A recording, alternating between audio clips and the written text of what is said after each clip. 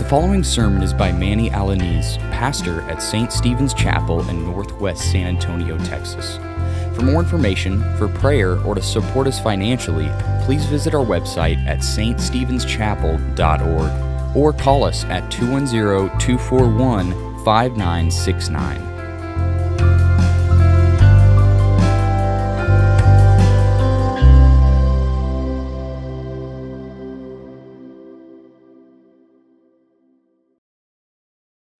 On October 2001, in a Caribbean country of Haiti, a group of 17 church missionaries, 16 from the U.S. and one from Canada, were visiting an orphanage in a suburb outside of the capital of Haiti, Port-au-Prince. Well, during this visit, a notorious, violent, powerful criminal gang, took these missionaries as hostage, took these missionaries captive, and held them for ransom. They wanted $1 million per each person, $17 million total. Now understand that these missionaries were from a small church. They were sent from a ministry in the Ohio area.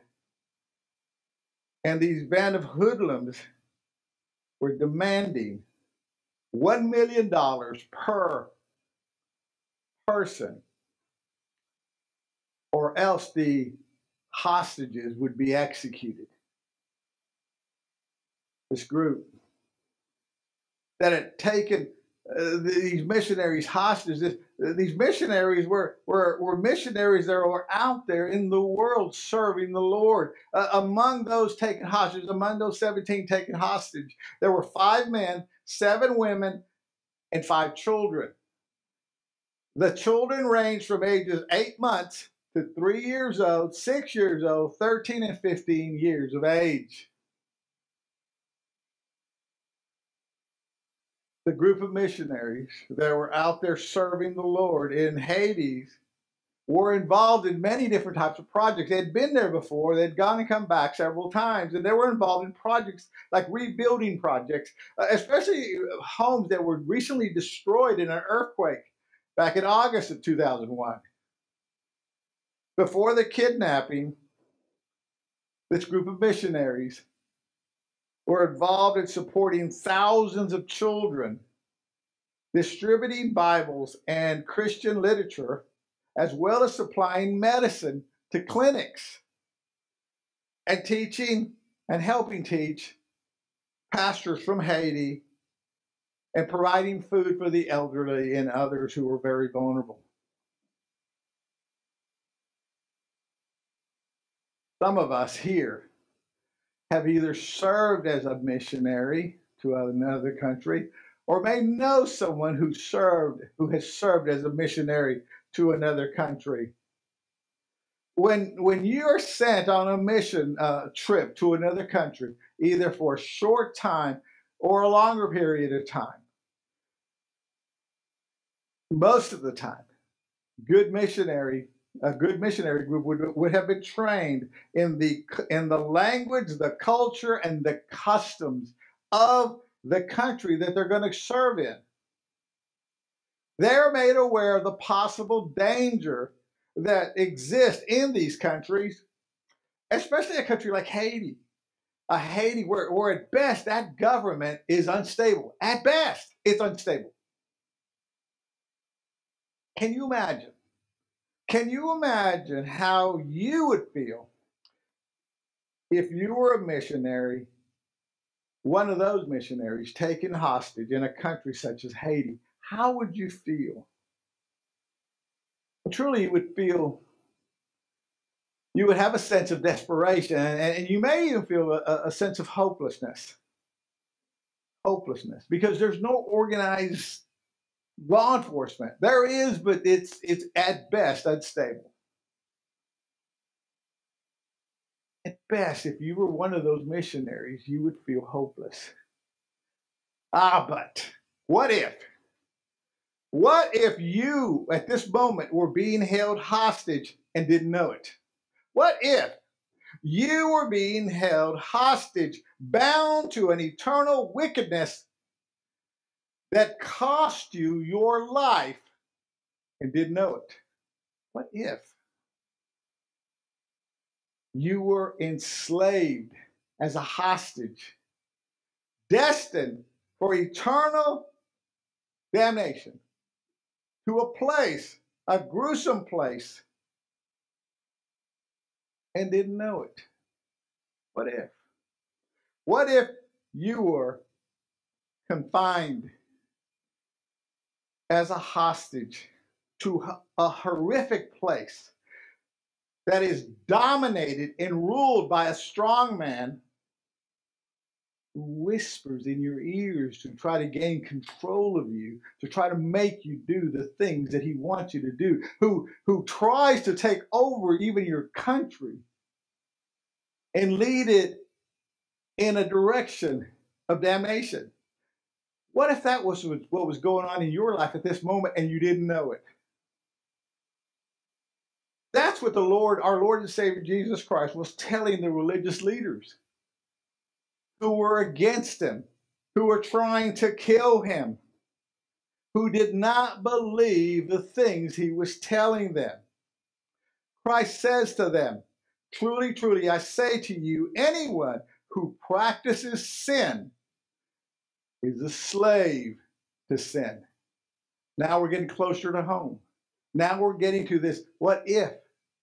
What if you were captive and didn't know it? Many of us, for years, were captive, held in bondage to sin, and didn't know it, didn't realize it. Those who our Lord was speaking to, the religious leaders, were in bondage to sin. They did not believe what Christ was telling them. And they were doomed. Doomed. They were captive and doomed and didn't know it. They didn't realize that their eternal destiny was in hell. They were not aware, didn't know it, and didn't believe it. That's what happens when we're sharing the gospel, right? And we're telling them that we're broken, there's something wrong with us, that our destiny is where you don't want to go. They don't know it. They don't believe it. The same thing. The same thing can be said about everyone prior to their faith in Christ. All of us, prior to our faith in Christ, prior to us receiving Christ, were captive. We're being held captive. And a ransom was demanded of us. We all practice sin because we were slaves to sin. That means that we all sinned because we were sinners, not the other way around. And as Jesus says, anyone who practices sin is a slave to sin. If you sinned at all prior to faith in Christ, if you committed any sin, and we did, many, multiple, I lost count. That means you were a slave to sin, and your destiny was sealed except for Christ, except for him. We are all held captive to sin that leads to eternal death. To be freed, to atone for our bondage to sin, a ransom has been demanded. And for all who are in Christ, a ransom, yes, a king's ransom, has been paid. For all of you who are in Christ, who have received Jesus Christ as your Lord and Savior, as Macy and Mary did today, a king's ransom was paid. Jesus Christ paid a king's ransom to atone for the eternal lives of everyone who believes in him. Today marks the fourth Sunday of this season of Lent. This is a season of remembrance. It's a season of celebration, a celebration of the life, work, death, and resurrection of our Lord and Savior, Jesus Christ. The focus of our passage, of our text, is in verse 45, where it stands written, "The Son of Man came not to be served, but to serve and to give his life as a ransom for many." Take a moment, okay? Because I want you to get what is going on here. We're being told by God's word that we're all sinners and we're destined to eternal damnation. And a ransom, it's going to take a king's ransom to get you out of where you're going. That's what we're being told. And Jesus says that he came to lay his life down, to give his life as that ransom, a ransom for many. And we pray that you are a part of that many. And how do you know if you are a part of that many? You receive Christ as Savior. And see, look, those aren't just bywords. It's not like an incantation. Jesus Christ, my Lord and Savior. Right before I die, Jesus Christ, my Lord and Savior. That's a get out of hell, get out of the fires of hell card. Is that what some people say? I'm going to live my life the way I want you, to do the bad things I want you, to think the way I want you, to never worship him. And right before I die, I'm going to pull out of my back pocket, get out of hell card, where I say, Jesus Christ, my Lord and Savior. That is nonsense. It's a reality. To receive Christ is a reality. It's a conversion of life. It is a rebirth. It is being born of the Spirit, born from above. You can have all this vast knowledge of Holy Scripture like Nicodemus did when he came to visit Jesus, and Jesus tells him, you cannot even see the kingdom of God unless you are born again. I don't have to believe that, Manny. Do I? That's what Scripture says. I'm just repeating what Scripture says. Do you have to believe it? Well, I would pray that you would believe that, because that's what God demands. That's what he demands. As we look at our passage, as we look at our text, it's interesting that the word ransom used by our Lord denotes a predestination.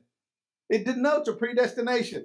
It is a thing or a person, the thing or the person being sought. It indicates that thing or that person, the person being sought, is a hostage that belongs to someone else.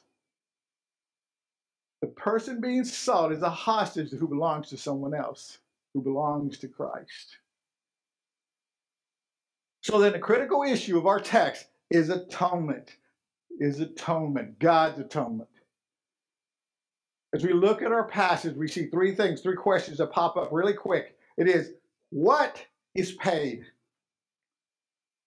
The second question, to whom is it paid? And the third question, why was this king's ransom paid? So let's start with the first question. The first question is, what is paid? What is paid? Listen, I know you, many of you, and I know that if one of your loved ones was taken hostage in a life and death situation, and a ransom was demanded of you, that you would give everything you got. Yeah, everything you had in your checkbook, your house, everything, it didn't matter. You would give everything up to pay that ransom, to save a loved one. Would you not? Yes, of course you would. But what if you got a response and you were told that's not enough? That's not even near enough to free your loved one. I know all of you who are in the West, the ones I know, those of you who I know personally, I know that you would be willing to exchange your life for that one of your loved ones who's being held captive You would be saying, I know you would say, hey, listen, take me, take me, and let me, give me back that person, and take me as hostage. Would you not? Would you not? Of course you would. But here's the bad news. The bad news is that it's not enough. It's not enough. What you have, your life even, is not enough. See, Psalm 49, the Word of God in Psalm 49, verses 7 and 8, establishes a dilemma for humans, for us. It says, truly no man or woman can ransom another or give to God the price of his or her life, for the ransom of their life is costly and cannot suffice. The ransom, even of your own life, does not suffice a ransom for anyone else, even yourself. Even yourself. It does not suffice. It is not enough. The human condition, the condition of humanity since the fall is one of bondage to sin. It is corrupt. It has been corrupt because of death. See, when sin came into the world, death came into the world, corruption started, and everything became corrupt. That's what's been going on. Because we have disobeyed God, we have revolted from his good order and holy decrees. And thereby, we are slaves to death and children of wrath by the word of God. By the word of God. This is like too much, man. It's too much. Get off the subject. Get off the subject. But that's what the subject's about. Because what a passage like the one today is trying to do is trying to get your attention.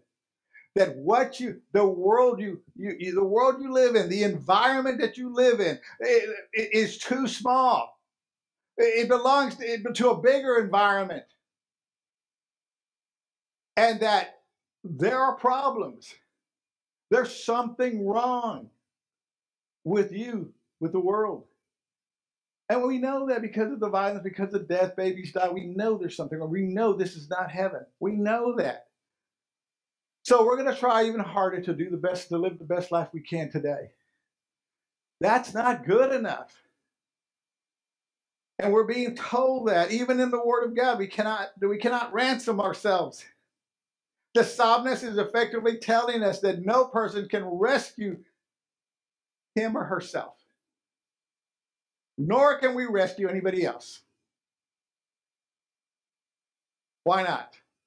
Well, because we cannot muster the moral currency needed to pay that ransom. We ain't got it. We don't have it. We're corrupt. According to the Bible, we are tainted with sin.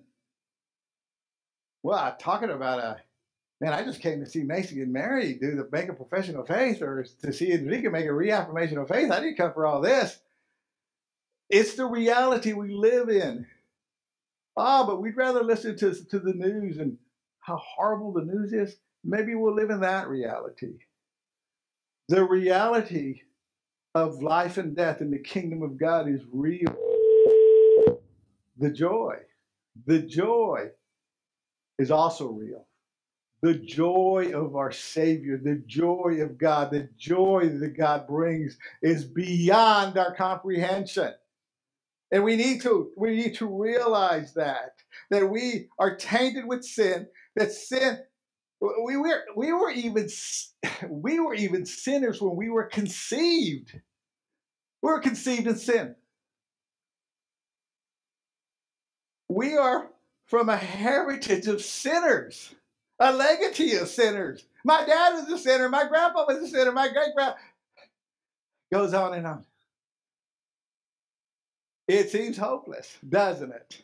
And it is hopeless without Christ.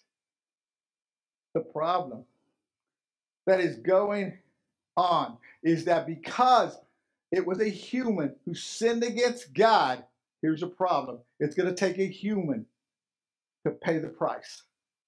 Ooh, now we got a big problem. We have a problem because there's not a human. I just talked about it. The Bible tells us there's not a human who is not tainted. We all fall short of the glory of God. So how can any human pay the price? But it requires a human to pay the price because the penalty against God was committed by a human. How could this be? How can we be saved? Hence, the need for a God-man. Hence the need for God's grace, who gave us his son. Because he loves us, he gave us his son. Can you imagine a love like that? When you're down, when you're depressed about what's going on in your life, and because things can be very depressing, think about the love of Christ. Think about the love of God and the love that he expressed by giving us his Savior. This is real stuff that cannot be imagined. I just want to go on with my life, Manny. I got to work tomorrow. Yeah, you got to work tomorrow. You're gonna keep going. But that's the reality that's facing each one of us in the face. The need for God to intervene, the need for God to send us his son, who became what? Who became a human, who was born of a virgin, sinless. Can you imagine the Son of God coming down from heaven into a mother's womb? My daughter-in-law, well, I'm thinking about it, and Savvy, my son, they just had a baby. She was in the hospital. What, a week, 7 days? 7 days. By the way, his name is Ransom. And he held them ransom for 7 days, and then he finally came. And he's doing good, and the mother's doing good. But see, that is what God gave us. God the Son came. He was born of a virgin. He came through the birth canal, was born. He was circumcised. He did everything he was supposed to. He fulfilled all the righteous requirements and all the laws that God had set on humanity from the very beginning. He fulfilled everything perfectly. He was without sin and fulfilled all the righteousness of God perfectly. That is how we get into heaven, through his righteousness. See, what does that do when you hear that? That it took God, the Son, to become human, to be born, to walk this earth, to suffer the way he did on the cross. What does that do to us? Well, it humbles us. It humbles us because that's what it took for you to be saved. That's what it took for us to be saved, to be ransomed. It humbles us because this is an alien righteousness. It's not a righteousness that was in us. It was a righteousness that came from outside of us, given to us. And we gave him our sins. It humbles us because not everyone believes in Christ, and they are still being held captive. They will not be released. This is why there is a need for everyone to hear the gospel message. See, that puts the burden back on. It's God, but it's his church. God uses the people of his church. Macy, Mary, Enrique, and all of us who are part of his church. He uses us as messengers of the gospel, the means through which people will be saved. Through your lips, by sharing the gospel message, people will hear it. People that are right to hear it, people that the Spirit is already working on, they'll hear it, they'll go, what did you say? Man, I've been trying all my life to figure this out. And every time I get close, something else happens. I've been trying all my life to understand. I've been missing this all my life. I've been longing for a love that wouldn't disappoint me. And it is him. It is Christ. That's why you are needed to share the gospel message. Everyone needs to hear it. Everyone who has been taken captive. needs to hear the message. That's why Psalm 49:15 tells us that God is the one who will ransom our soul from the power of Sheol, for he will receive me. He will receive us. See, it is only God who can ransom us. That's what it's telling us. It's only God who can do it. Can you imagine the Jews of the Old Testament? They're going like, what? Okay, God's going to do it, but like how? This is pre-Christ. This is pre the Son of God coming to the earth. We see why. We see how it's all working, how it all works together. And remember that Sheol is the darkness on the other side of death, eternal darkness.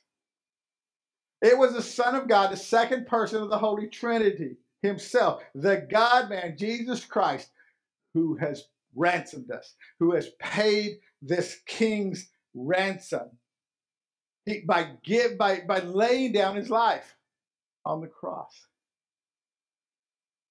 That is something that we hear all the time, but especially during this time of Lent, we cannot take that lightly. What it meant for our Lord, who felt pain and sorrow, to lay his life down, get beaten to 1 inch of his life, and then to be crucified for your sake, for our sake, because he loves us, to ransom us. We cannot overlook this.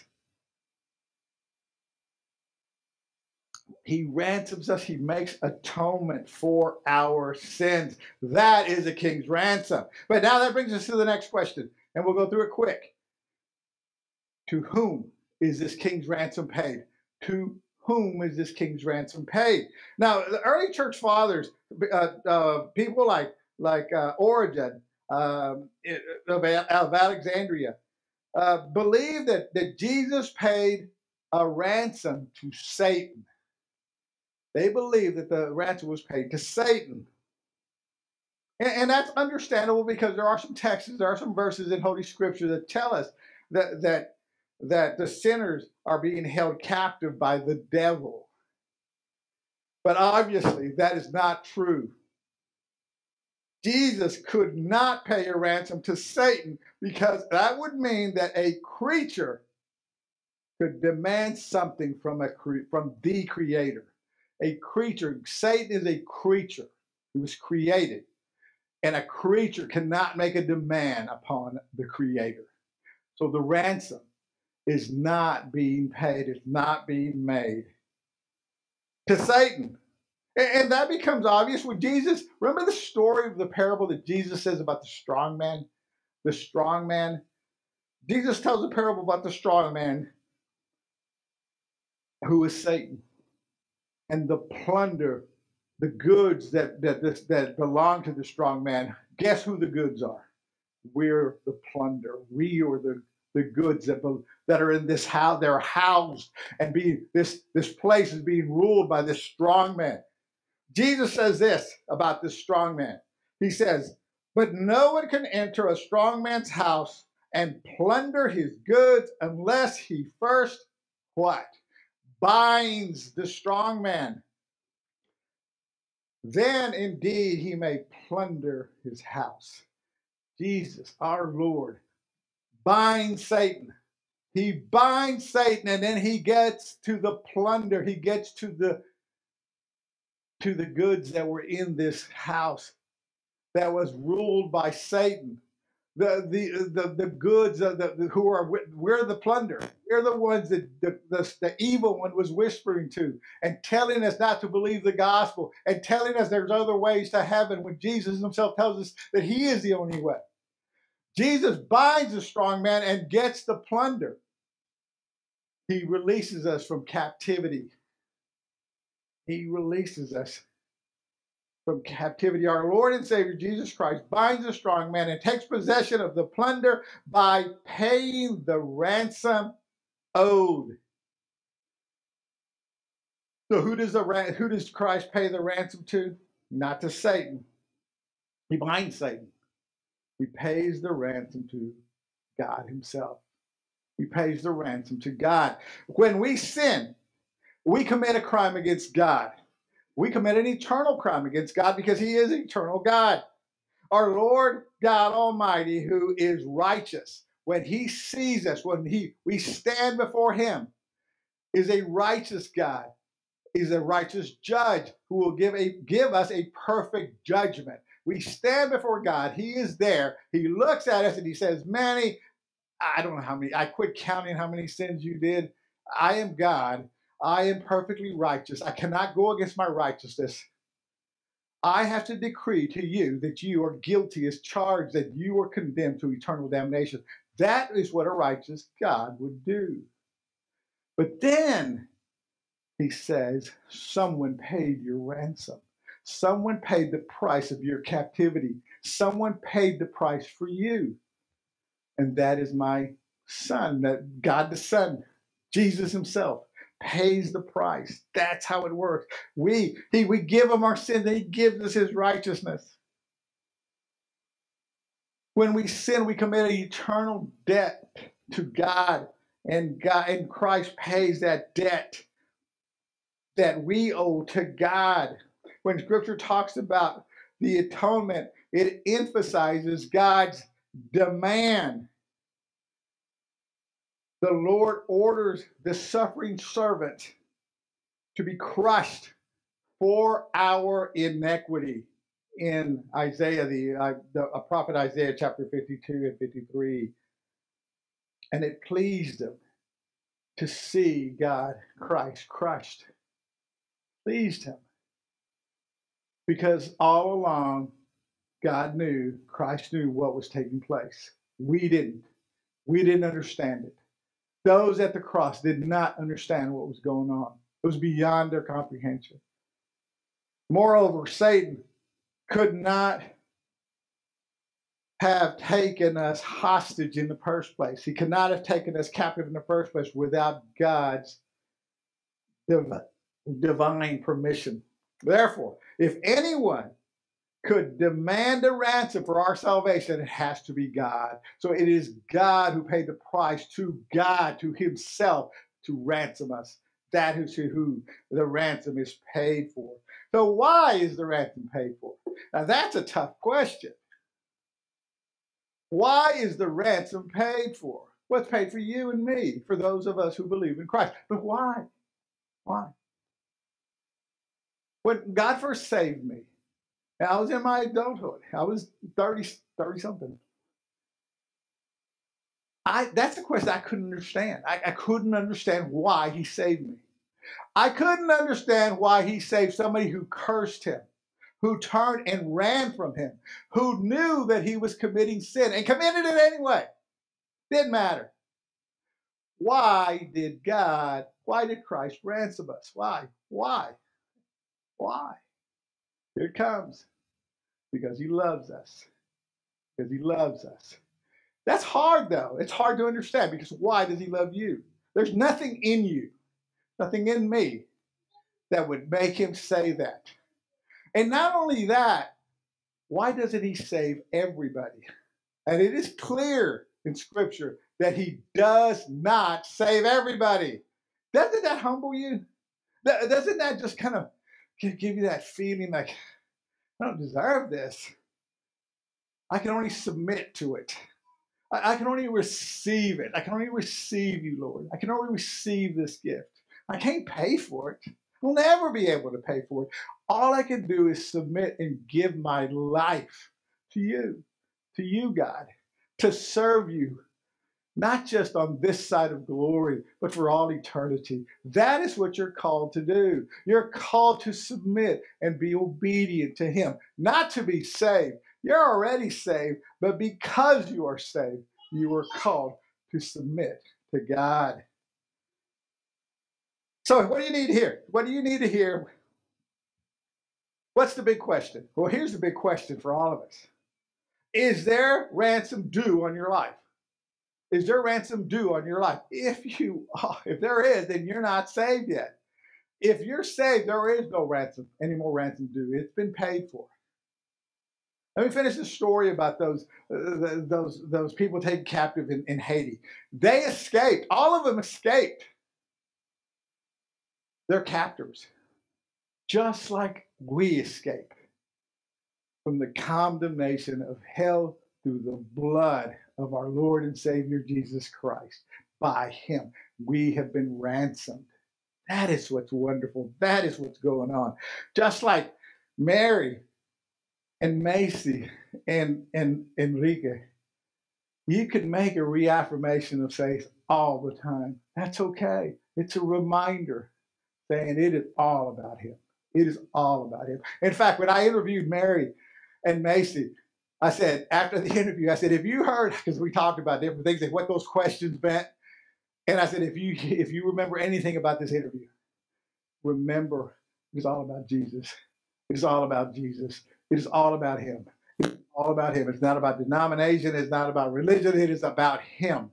He is why you live. You live for his glory. Let us pray together. You've been listening to Manny Alaniz, pastor at St. Stephen's Chapel.